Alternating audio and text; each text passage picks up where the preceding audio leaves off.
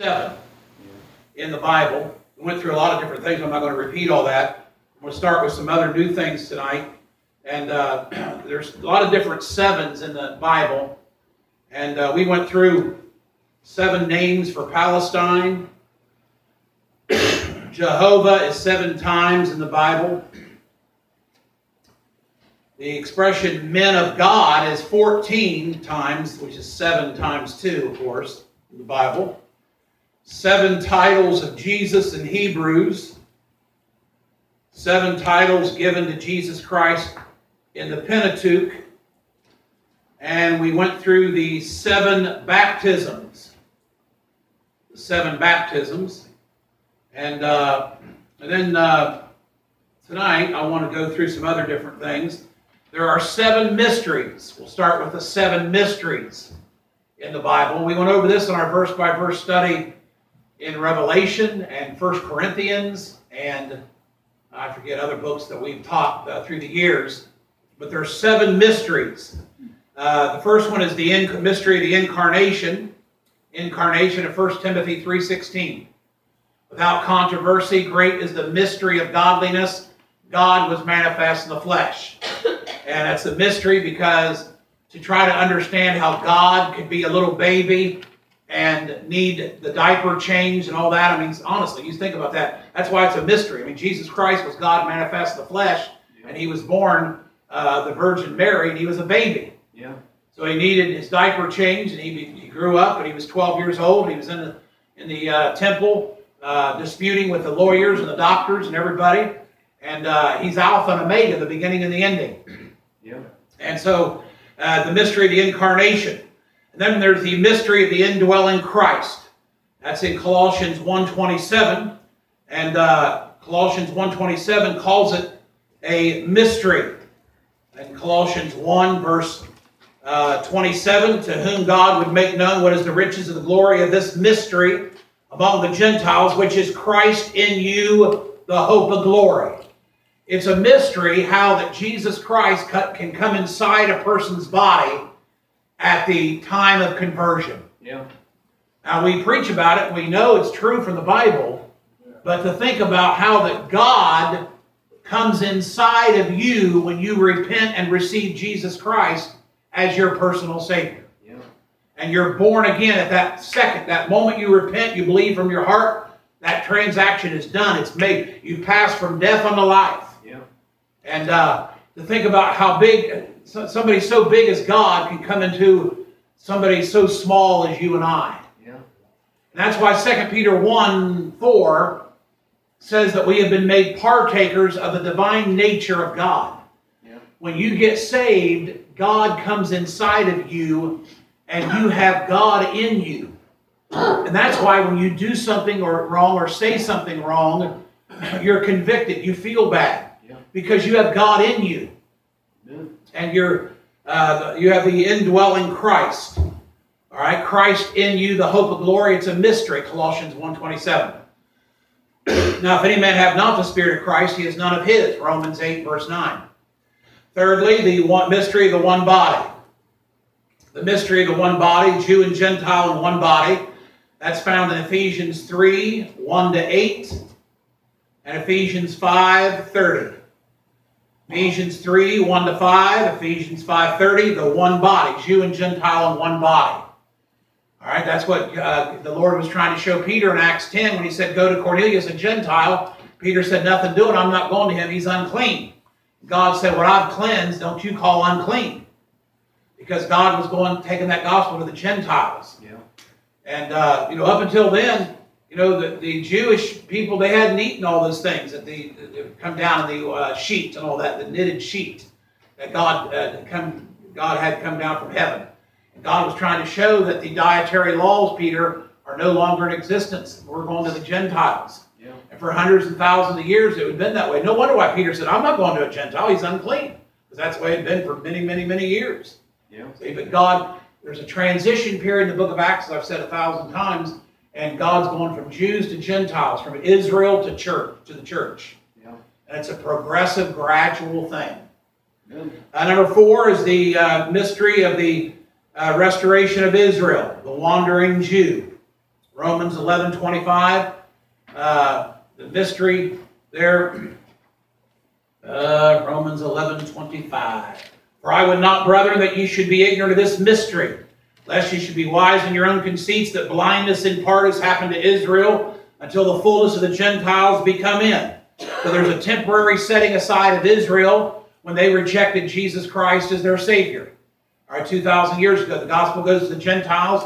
Now, according to Romans 11, we're at the very end of the church age, and we Gentiles were grafted into the olive tree, Romans 11, because the natural branches, the Jews, rejected their Messiah, Jesus Christ. He came into his own received him not. Who's his own? His own is Israel. All right? This Bible is written by Jewish people.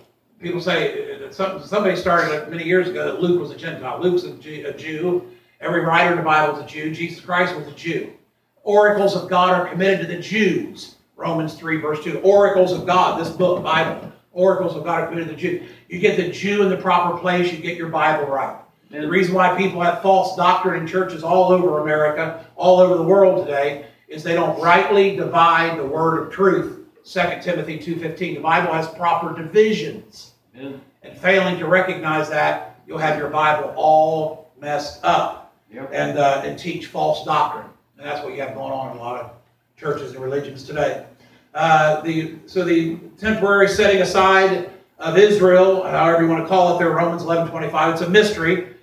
Israel will be restored, though, at the second advent. They have to endure to the end of the tribulation. Matthew 24, that Jew, you pray that your flight be not in the winter. If you're on the housetop, don't go back in the house and get your stuff. All that in Matthew 24, that's doctrinally to a Jew in the tribulation. We've already been raptured. Thank the Lord. We're already out of here. When Matthew 24 takes place doctrinally, we're already out of here.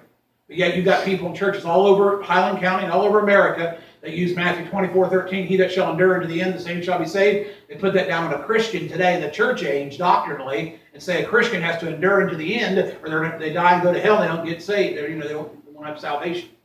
Yeah. That's wrongly dividing the word of truth. We're to rightly divide the word of truth.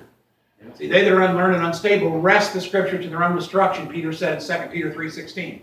So what happens is they wresting the scripture is taking a verse, that part of that verse, that verse out of context, that verse out of context, putting them together and concocting this doctrine or for a religion or a church or a denomination that damns people's souls to hell. Yeah.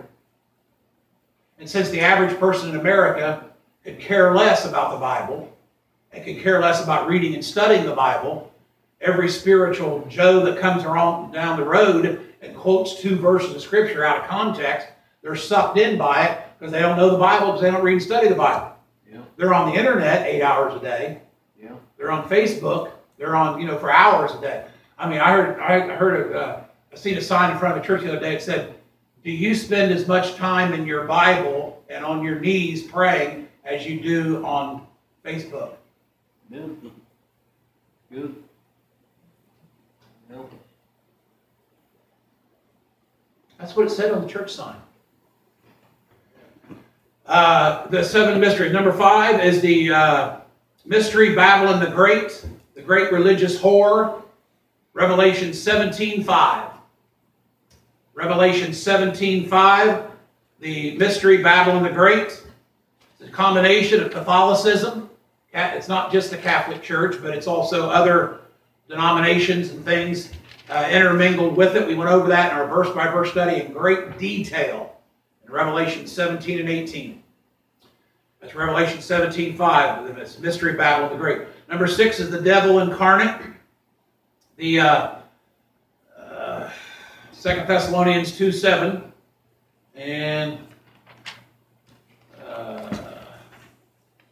2 Thessalonians 2:7. For the mystery of iniquity. The mystery of iniquity doth already work. Only he who now letteth will let till he be taken out of the way. Then shall that wicked be revealed. That's the Antichrist. And the Lord shall consume with the spirit of his mouth. So there is the mystery of iniquity.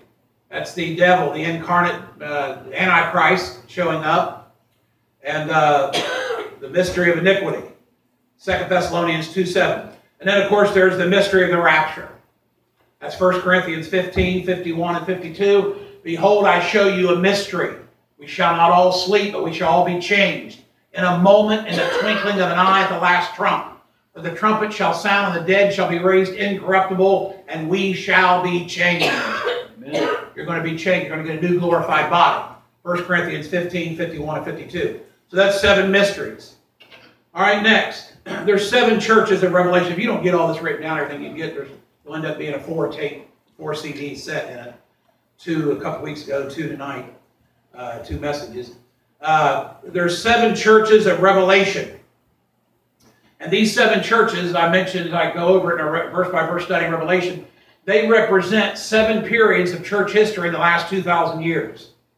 These 7 churches represent churches back 2,000 years ago, historically. They also represent 7 churches. They can represent 7 churches today, all right, the kind of churches there are today. You can make spiritual application. But they also represent 7 periods of time in church history. There's Ephesus, Smyrna, Pergamos, Thyatira, Sardis, Philadelphia, and Laodicea. There's a time period, approximate time period in these churches. All right, first of all, there's Ephesus. That's the apostolic church, and in Revelation 2. And that's from about 33 to 200 AD. 33 to 200 AD. The Smyrna church is in Revelation 2. That's the martyred church. The martyred church. We're not going to go through and read all this and go through all this stuff again about these churches. But the Smyrna church is the martyred church. That's about 200 to 325 AD. 200 to 325 AD. And in our verse-by-verse study in Revelation a few years ago here, I go through and tell why, what these words mean, Smyrna and Ephesus and Pergamos, and why they represent 7 periods of time in church history. Then thirdly is Pergamos, the imperial church. That's 325 to 500 AD. 325 to 500 AD, that's Pergamos. Thyatira is the medieval church. That's 500 to 1000 AD. And then Sardis church is the persecuting church. That's 1000 to 1500 AD. A lot of people were martyred. John Huss was burned at the stake. Savonarola was burned at the stake. Martin Luther, who started the Lutheran Church, he come out of the Catholic Church in the 1500s because he got light on the fact that you're saved by grace through faith. And he nailed his 95 thesis. 95 thesis is he found 95 things wrong. This isn't my opinion. I'm not being mean. I'm not being hateful. I'm not cutting down other people's religions. This is exactly what happened. You won't find this in the public school system because the public school system is pro-Catholic. Yeah. And the news media is pro-Catholic. Yeah.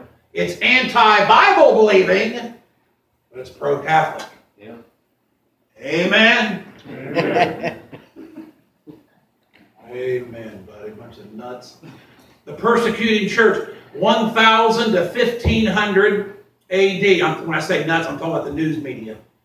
And he said, I never heard that. I know you never will in the public school system and in the news media. You know who they just showed during Christmas? You know who was on worldwide? You think I was? You think they had me on television preaching? You think they had any Baptist preacher? You think they had a Methodist preacher? Or a Pentecostal preacher? Or a Lutheran minister? No way, baby. The Pope. Yeah. I thought we weren't supposed to show partiality and discriminate. Why do you show partiality towards one religion? Yeah. Amen. The sixth church is Philadelphia. That's the Reformation and Revival Church. That's 1500 to 1900 AD approximately. The new version started coming out in the 1880s, early 1900s. That's when the last 120 years, when the new version started all coming out. Corrupting the body of Christ. Yeah. 1884, the RV. 1901, the RSV. 1946, the new ASV. The NIV, which a lot of churches are using, the New International Version, that came out in the late 70s, early 80s. A lot of your churches in Highland County, all over the country, use that. The preachers use it. Sunday school department uses it. The New International Version. It omits 17 verses in the King James Bible. Yeah. And you won't find the word hell anywhere in the Old Testament. And the word hell several times in the Bible in the King James. I've gone over that. I got the CD on the NIV. This guy here from Dayton, Ohio, he wants 5 CDs on that. Amen. People they're ignorant about these things. Philadelphia church is when we had more revival and more missionary endeavors, evangelistic revivals and everything. 1500 and 1900. But what I was saying about Martin Luther got light on the fact that the Catholic Church was not right about the plan of salvation and really a lot of things. And he come out and nailed his 95 Theses to a Catholic church in Wittenberg, Germany. We just had Brother Castlewold. He mentioned it there. He mentioned the same thing that I've been talking about for many times. And he talked about how the same thing that I said is that because he was a missionary in Germany for years. And I think he saw the Catholic Church that he nailed the 95 Theses to. The 95 things wrong with the Catholic Church. Yeah. And so he come out. And of course the Pope back then hated his guts. Yeah. And he started the Lutheran Church, Martin Luther. All right, John Wesley started the Wesleyan Methodist in the 1700s. Charles and John Wesley were brothers. Godly men that love the Lord. They believed you could lose it. They were a little off on their doctrine, but I mean, John Wesley believed you had to live it. You didn't live it, you ain't going to heaven. Yeah. And but they're Methodists. They're good men. They're good men. And the Wesleys there, John Wesley, they started the Wesleyan Methodist Church. Martin Luther started the Lutheran Church. And those churches used to preach the gospel. Back 100 years ago, the average sinner would go into a church. If they went into a Presbyterian church, the guy, he usually they're hyper-Calvinist Presbyterians, they'd at least preach the gospel. All right? They go into a Methodist church. They can say, hey, Methodist preacher, get up there and say, you're going to burn in hell. They would at least preach the gospel. Yeah. Back 100 years ago, 200 years ago.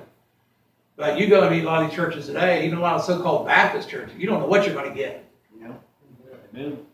You might not get no gospel. You might get a bunch of baloney. And that's the way it was years ago. They actually preach. And I mean, the sinner would get under conviction. You go to another church, and they'd stand up and say, you're going to go to hell if you don't get saved. And they might say, you can still lose it. They might be messed up on tongues or some other doctrine or something like that, hyper-Calvinism or something like that. But years and years ago, the last 40 or 50 years,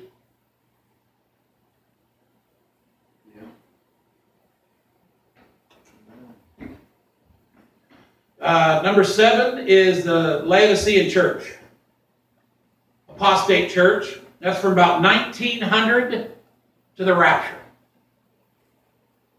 About 1900 to the rapture. And the 1800s, I'm not trying to be mean. I know people get mad when I say this kind of stuff, but it's the truth. The 1800s was a great century for old-time revival and for missionary endeavors. But the devil's always bringing the tares up and everything, and to try to bring counterfeits and so forth. Do you realize in the 1800s, the Jehovah's Witnesses were started, the Seventh-day Adventism started, the Mormonism started, and Alexander Campbell, Barton Stone, and Thomas Campbell started the Church of Christ. It started out the Disciples of Christ, I believe. You can do a study on it. You can Google it and study. Thomas Campbell, Barton Stone, and Alexander Campbell. They used to call them Campbellites. They get very mad and upset when you say that. But they used to call them Campbellites. They believe that baptismal regeneration, that baptism is a part of your salvation. And so that all those started in the 1800s. 1820s to 1880 and through there. In the midst of all the great things that God was doing as far as revival. And Laodicea is the apostate church. 1900, the rapture. The 7 churches are divided into 2 groups of 4 in Revelation 2 and 3 in Revelation 3. The first and the 4th churches deal with works. The 2nd, the 6th deal with trials and crowns. And the 3rd and the 5th deal with names. There's 7 churches there. So the Laodicea means the rights of the people, starting in 1900. Yeah. And so you notice in the last 60 years, especially since the 50s and 60s, it's civil rights, the rights of the people. All right, everybody's got their rights. Everybody wants their rights. Yeah. All right, you got black people, white people. You got the homos and the lesbians want their rights. Transgender want their rights. Yeah. Everything else. Did you know that Virginia has had the most executions as far as capital punishment of any other state? And they just voted the other day, their state people, legislators and all that, they just voted the other day to abolish the death penalty. Yeah. And Ohio, they're in Columbus, Ohio is considering it, and they're about ready to do it here. If they can get enough votes. Ohio's put a lot of them to death. One guy said there won't be no executions this year. They got everything on hold. All right, you say, well, I don't believe in capital punishment. Well, you don't believe the Bible then. All right. Capital punishment was instituted before the law in Genesis 9:6. Whoso sheddeth man's blood, his blood shall be shed. All right. In Numbers 35, the murderer shall surely be put to death. And Paul, one of the greatest Christians that ever lived, submitted to capital punishment. He said, if I've done anything worthy of death, I refuse not to die. Yeah. Acts 25, verse 10 and 11. You know why you put the murderer to death? Because Numbers 35, verse 31 to 33. Numbers 35, 31 to 33 says that the only way the land can be cleansed is to put the murderer to death. Yeah. You got murderers running all over this country. And our president now, Biden, is getting ready, the Democrat Party is getting ready to allow 11 million at least illegal immigrants to come in through the southern border. MS-13 gang members will come in. All kinds of people will come in. The slave, the children, selling children for pornography and sexual things and all kinds of stuff. All the people will flood in through the El Salvador, Honduras, Guatemala, all through there. They're waiting to come in. They're all going to receive free this, free health care, free education, free food stamps, free this, free. And you say, who pays for it? You do, baby. Yeah. Amen. Amen.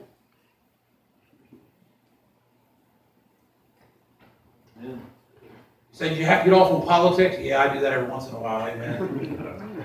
It just kind of makes me feel good once in a while to do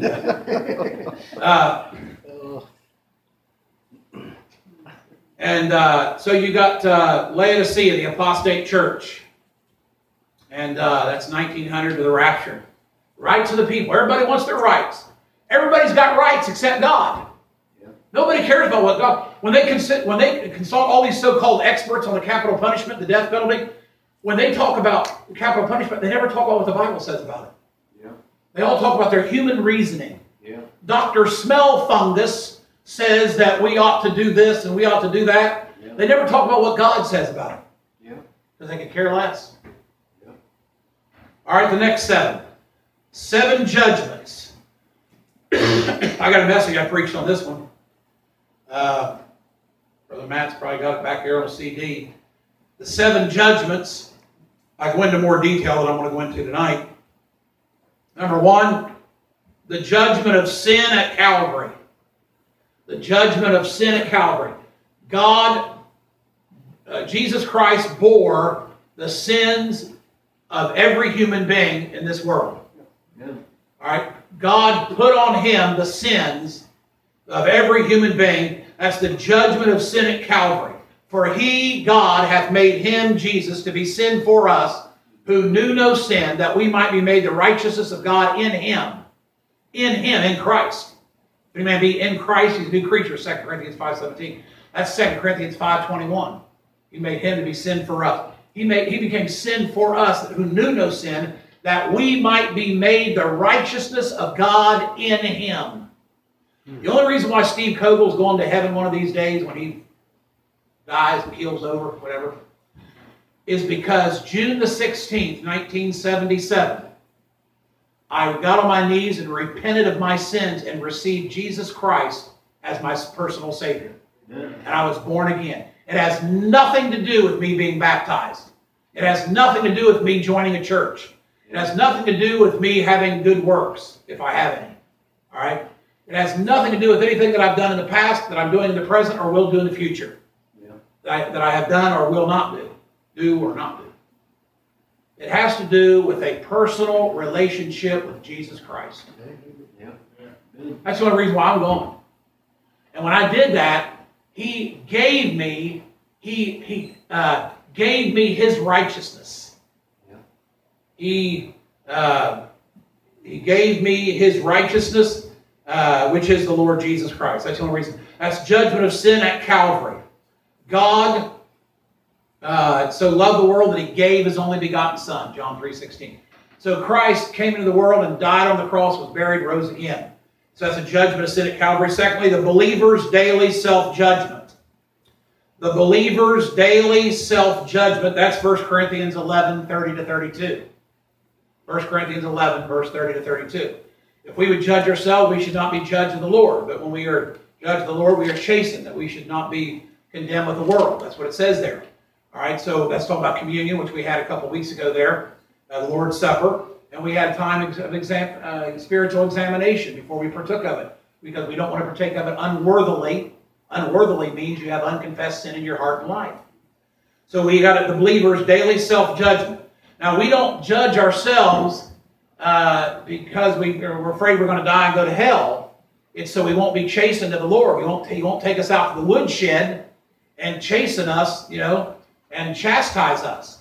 If you're saved, God doesn't deal with you as the sinner. He deals with you as a son. All right? When God deals with the sinner, everything that happens in that person's life, it's God dealing with that sinner to get them to see their need for Calvary, for Jesus Christ as their Savior. Yeah. When God deals with you and I, a Christian, if you're saved, He don't deal with you so you get saved. You're already saved. If you repented and got saved, born again. All right? He doesn't do that. He does that to get you to rededicate your life and confess your sins to God.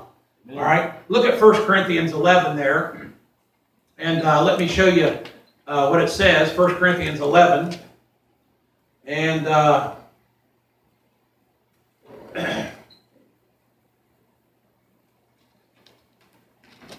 this is the 7 judgments. The judgment of sin at Calvary, Christ bearing our sins of everybody in this world, and the believer's daily self-judgment. 1 Corinthians 11, verse 30, for this cause many are weak and sickly among you, and many sleep. God took some of these Corinthian Christians home early. Sleep. They sleep.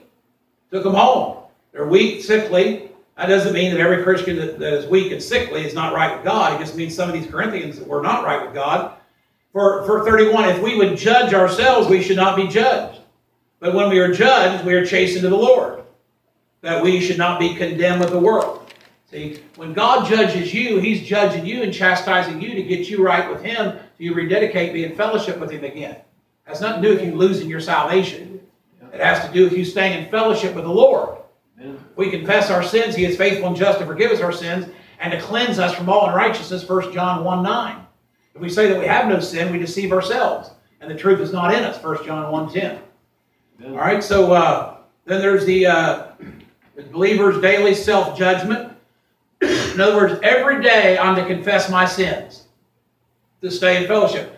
You want to keep short accounts with God. Yeah. You notice when dirt accumulates on something, like dirt will start accumulating on this here or anything, on any type of surface or anything.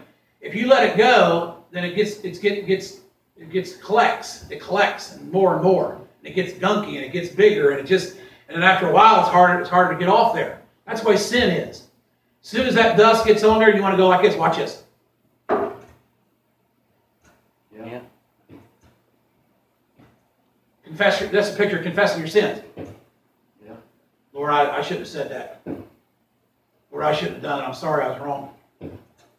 But when it keeps accumulating and accumulating, then that dirt just gunks. Yeah. That's why sin is. So you want to keep short accounts with the Lord. Yeah. The believer's daily self-judgment. Thirdly, the third judgment is the judgment seat of Christ for Christians. That's 2 Corinthians 5:10, for we must all appear before the judgment seat of Christ, that everyone may receive the things done in his body according that he hath done. Things done in his body according that he hath done, whether it be good or bad. That's to Christians. That has nothing to do with unsaved people. Born-again Christians in America and around the world, a lot of them don't realize that People say, well, I'm saved, so I don't care about anything else. I know I'm going to heaven, so praise God, that's it. No, living for the Lord matters because we have to stand before the Lord. Yeah. Do you realize that one of these days you're going to stand at the judgment seat of Christ in front of the Lord himself? That right there ought to knock your socks off. Yeah. If you got socks on, amen. The judgment seat of Christ. Romans 14:10, so that every one of us shall give account of himself to God. That's in the context of the judgment seat of Christ. That's Romans 14. That's Romans 14:12. The context, Romans 14, verse 10 and 12. The judgment seat of Christ. And then number 4, the judgment of Israel in the tribulation. I'll just give you the verses. God judging Israel in the tribulation. It's Hosea 2, 6 to 15. Hosea 2, 6 to 15. And Ezekiel 20, 38. There's a bunch of verses on that, but that's just a couple. Hosea 2, 6 to 15, and Ezekiel 20, 38. That's the judgment of Israel in the tribulation. Of course, there's a lot of verses in Isaiah, Jeremiah. Jeremiah is full of it. And verses that deal with God judging Israel in the tribulation. Isaiah, Jeremiah, Ezekiel. And then number 5 is the judgment of the nations in Matthew 25, 30 to 42. The judgment of the nations. God judging the nations. And look at Matthew 25. Let me show you a couple things over there on that. I was going to go to the next thing, but I think there's a couple things I want to bring out to you. Matthew 25. Matthew 25 and verse 30. 31. Matthew 25, 31, the judgment of the nation. When the Son of Man shall come in his glory and all the holy angels with him, then shall he sit upon the throne of his glory. All right? So this judgment here is, verses 31 to 46, is not the judgment seat of Christ or the great white throne judgment. All right? Although a lot of people teach that. There are no Christians present, so it can't be the judgment seat of Christ. Besides, at the judgment seat of Christ, the Christian's works are burned up, not him. Yeah. All right? And we're going to see that these people here in Matthew 25, they're burned up. It can't be the great white throne judgment because there are no dead people present. The earth is still there with Christ's throne on it, and nobody is judged for many books. This is the judgment of the nations. And this is also recorded in Joel, Old Testament book in Joel 3, verse 1 to 14. And the criteria is different for all three judgments. All right, Matthew 25, 32. And before him shall be gathered all nations, and he shall separate them one from another as a shepherd divided the sheep from the goats. He shall set the sheep on the right hand, but the goats on the left. Or then shall the king say unto them on the right hand, come ye blessed of my Father, inherit the kingdom. See the millennium, inherit the kingdom, prepared for you from the foundation of the world. For I was an hungered, and you gave me meat. I was thirsty, you gave me drink. I was a stranger, you took me in. Every do-gooder religion in the country and the world goes to these verses to say that if you don't do good and you don't give to the poor and you don't, let's see here, you don't give to the hungry and you don't give to the thirsty and you don't give to the stranger. 36, naked and you clothed me. I was sick and you visited me. I was in prison, you came unto me. All right. All this here is millennial passages, second Advent passages. This has nothing to do with a born-again Christian in the church age. Now, you can devotionalize this and spiritualize this and say, we ought to visit the sick and we ought to give to the hungry and those that are thirsty. You know, you can use the verses for that. You can spiritualize or devotionalize every verse in the Bible. Yeah. But doctrinally, and what is all Scripture given by inspiration for? For doctrine first. Reproof, correction, instruction, and righteousness. 2 Timothy 3:16. So you got to get your doctrine right. But I can go to Leviticus.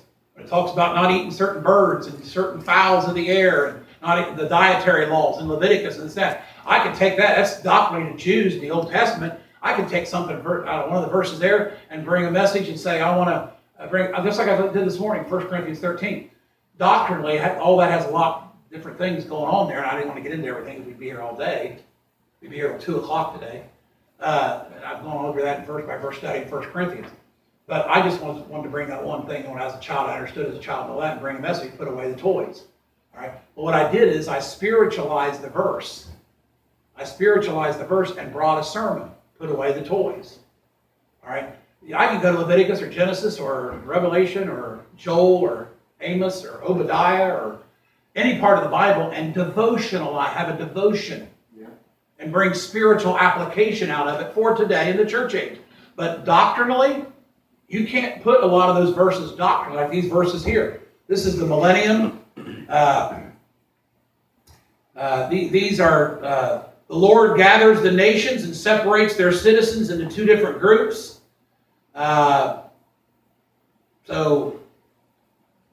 you know, I don't have time to teach all this. We'd be here all day. But let me go back to these the seven judgments, the judgment of the nations in Matthew 25, 31 to 46.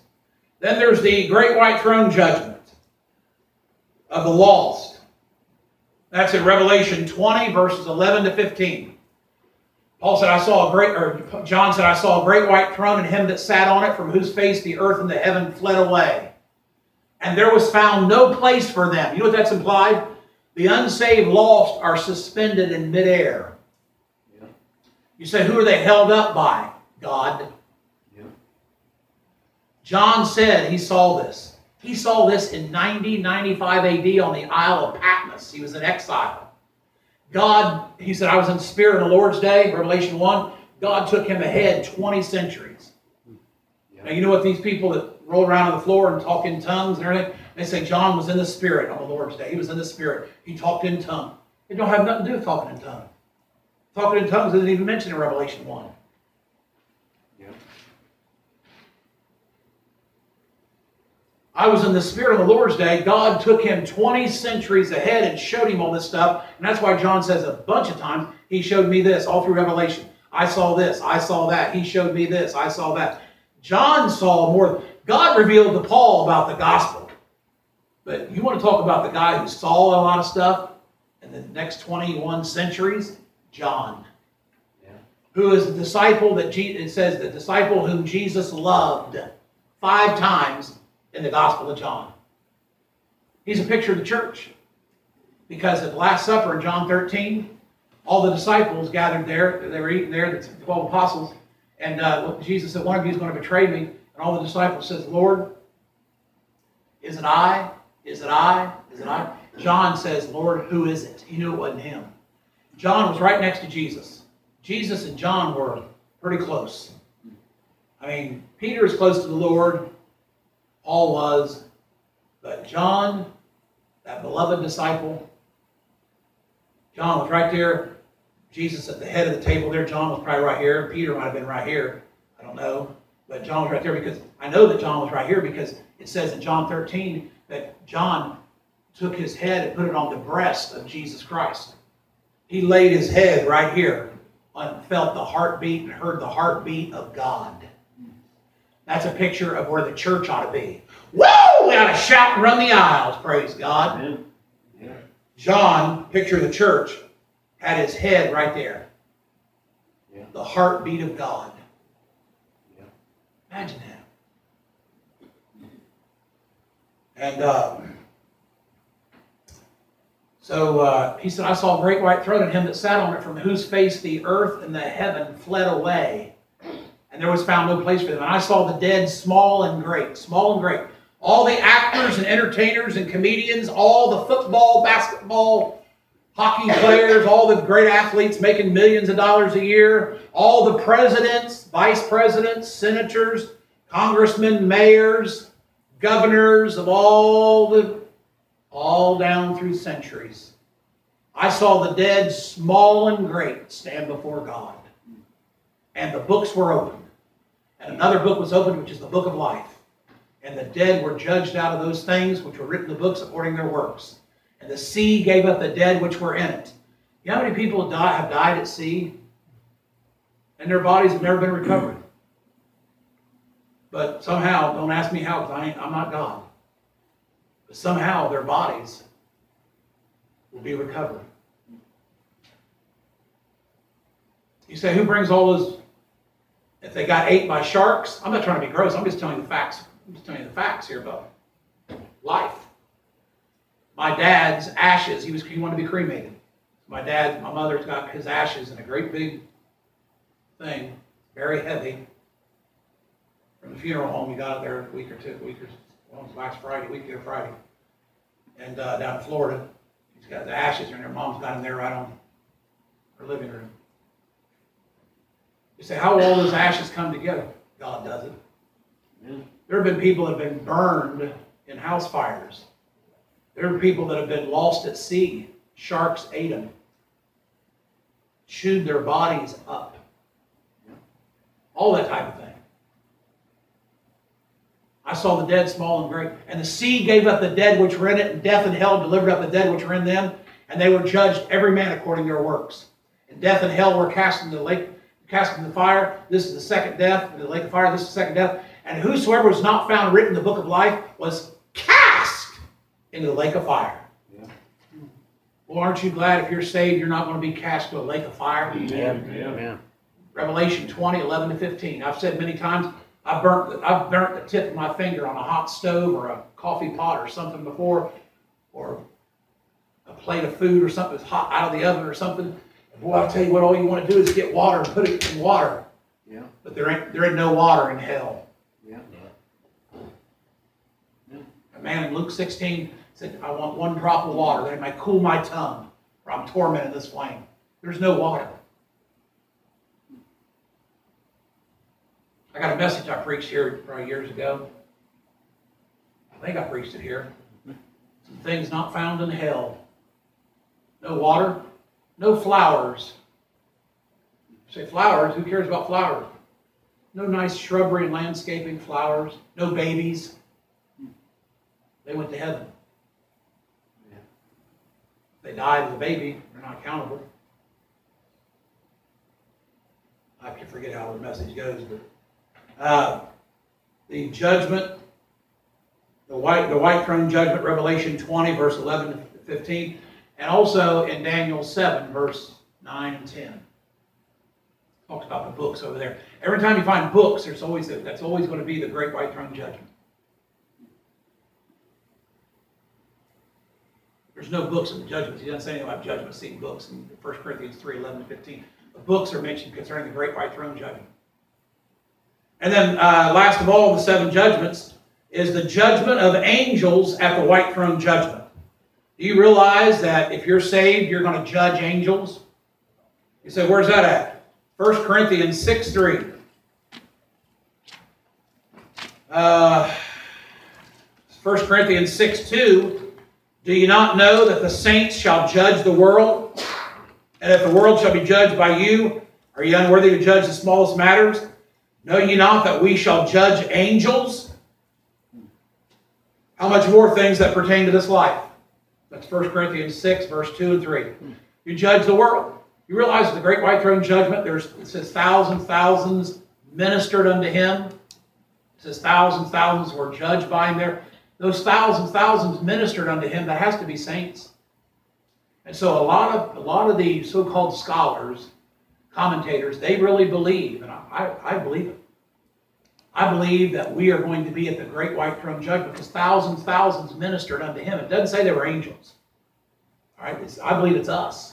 Now, we've got our new glorified body then, but we might be at the great white throne judgment watching God cast people into hell, and you might watch some of your loved ones be cast into hell. Thousands ministered unto him in Daniel 7, verse 9 and 10 has to do with the great white throne judgment.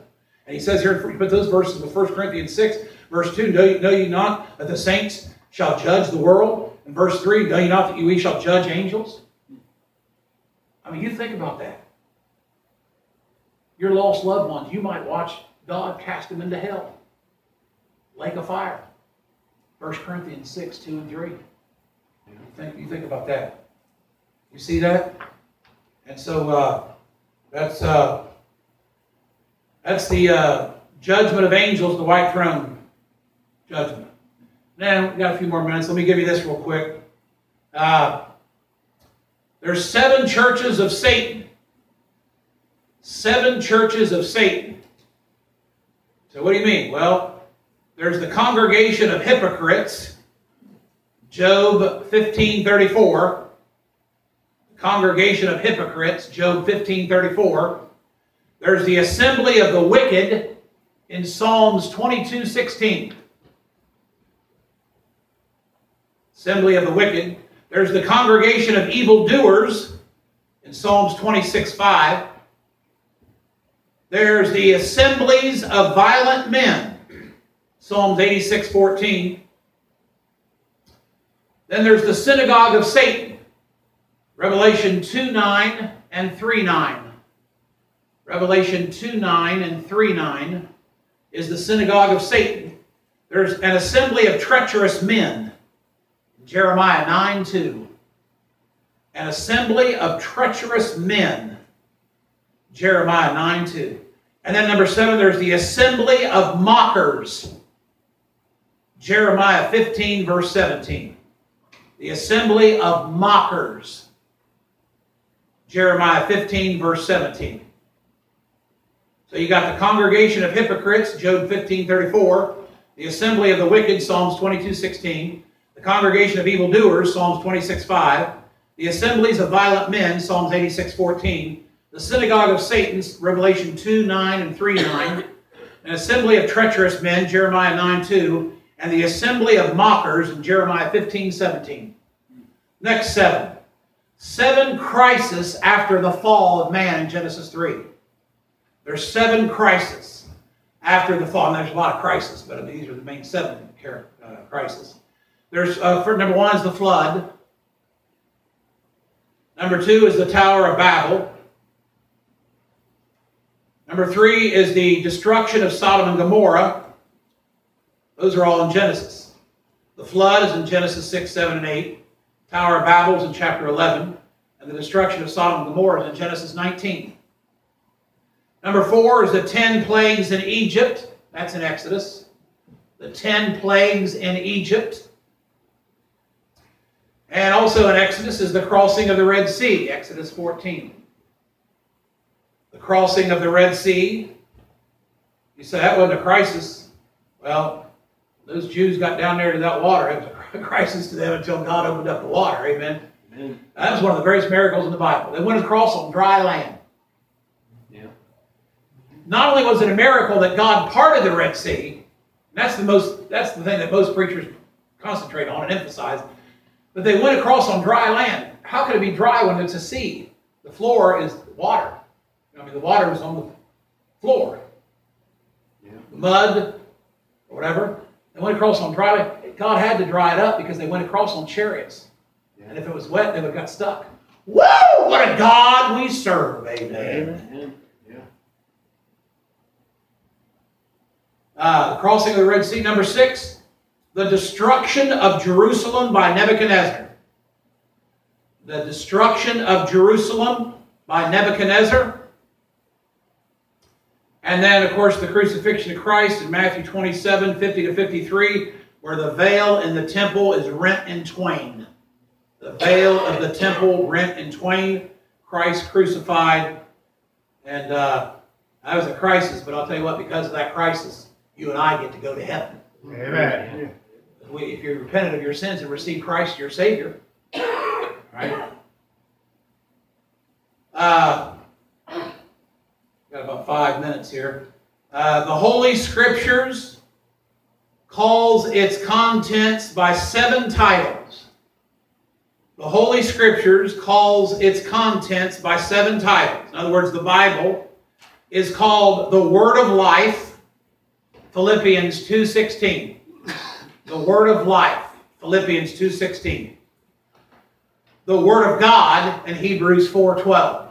The Word of God is quick and powerful, sharper than a two-edged sword. The words of the Lord are pure words, Psalms 12:6. The words of the Lord. The Scripture of truth, Daniel 10:21. The Scripture of truth, Daniel 10:21. And then the word of the Lord, 1 Peter 1:25. The word of the Lord endureth forever. This is the word of which whereby the gospel is preached unto you. The word of the Lord, 1 Peter 1:25. And then the oracles of God. The Bible is called the oracles of God. Romans 3 verse 2. I mentioned that earlier.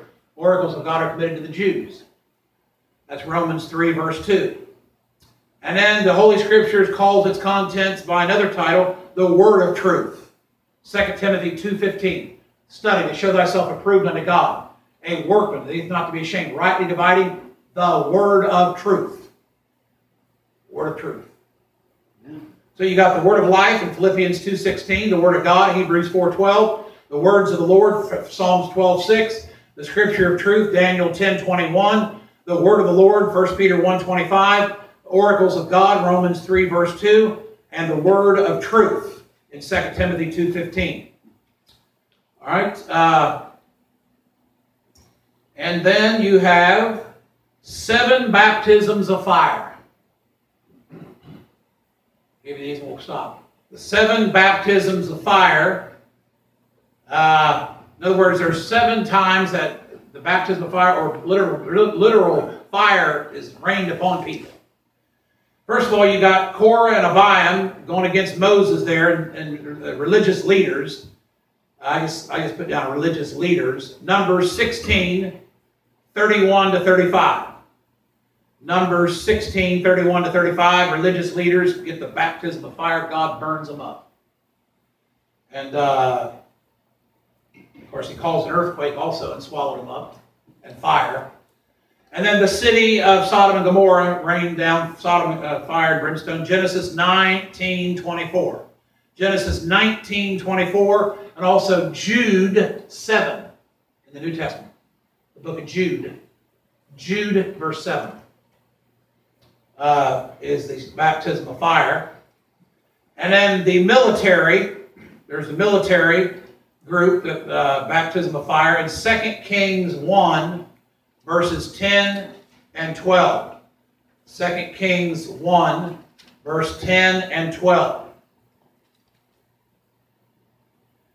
And then the islands connected with fire, baptism of fire, in Ezekiel 39:6. The islands, Ezekiel 39:6. And then Jesus in type, fire, the lamb there in Exodus 12:9, and 2 Chronicles 35:13. Now, I know fire didn't literally devour Jesus. He died on the cross. But in type, in Exodus 12:9, the lamb that's connected with, the lamb there is connected with fire. And so that's a picture of Christ. So it's kind of like a picture. Literally, Christ wasn't burned with fire, but there's a type there, what I'm saying. Jesus in type. We'll say it like that, so I don't want you to think I'm teaching false doctrine. All right, Jesus in type, Exodus 12:9, and 2 Chronicles 35:13. And then the baptism of fire on unsaved people, the unsaved in Matthew 3:11. Matthew 3:11. That baptism of fire has nothing to do with talking in tongues, rolling around on the floor, getting slain in the Spirit. It has nothing to do with all of that. It has to do, if you receive the baptism of fire, you burn in hell. He talks about that in the context. Matthew 3, verse 10 to 12, talks about unquenchable fire. You burn in hell if you get the baptism of fire. And then last of all, the world. The world's going to burn up. 2 Peter 3:10. All right, but the day of the Lord will come as a thief in the night, in which the heavens shall pass away with a great noise, and the elements shall melt with fervent heat. The earth also and the works that are therein shall be burned up. Seeing then that all these things shall be dissolved, what manner of persons ought you to be in all manner of conversation, godliness? So seeing then that all these things shall be dissolved, what manner of person ought you to be in all holy manner of conversation and godliness? Looking forward and hastening to the coming of the day of God, wherein the heavens being on fire shall be dissolved, and the elements shall melt with fervent heat. Nevertheless, we, according to his promise, look for new heavens and new earth, wherein dwelleth righteousness. Wherefore, beloved, seeing that you look for such things, be diligent that you may be found within peace, without spot and blameless. The whole world's going to melt with fervent heat. That's why you're not to love the world, neither the things that are in the world. You're to set your affection on things above, not on things on the earth. All right.